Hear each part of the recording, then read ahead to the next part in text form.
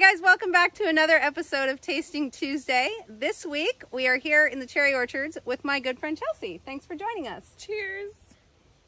So we are here because the Yakima Valley not only grows world-class wine grapes, we also grow the best cherries anywhere, right? Absolutely. Washington State has worked so hard to set very high standards for their growers so that when you go to the store, you know when you buy Washington cherries that you're gonna have big, sweet, crunchy, delicious cherries.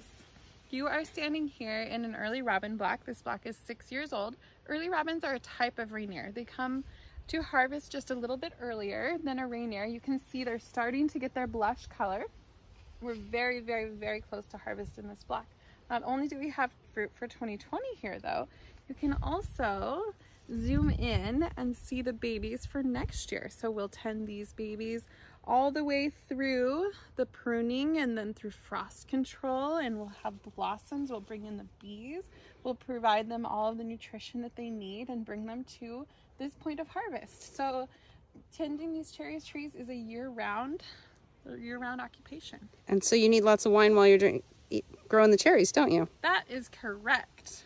Tell us about your favorite here. Well, I do love this Carriage house. Every time I taste it, it's an experience, and it has a very, very full taste that always brings me home to the sunny side Yakima Valley. I love it. Well, thanks for joining us. We'll see you next week. Thanks, Chels. Cheers.